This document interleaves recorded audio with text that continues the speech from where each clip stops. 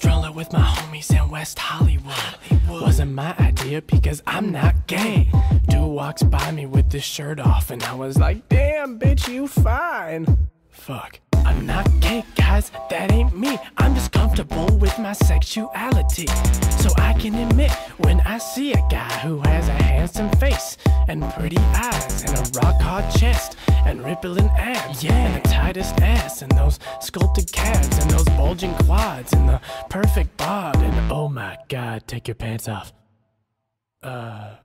Fuck it. I'm so gay. I'm fucking gay. I'm the dude wearing nail polish yelling, hey! I'm the dude at the party who will grab your butt. And when you turn around and look at me, I'll be like, what? Yeah, I'm gay. I'm gay. I'm hella gay. I watch Zac Efron movies every Saturday.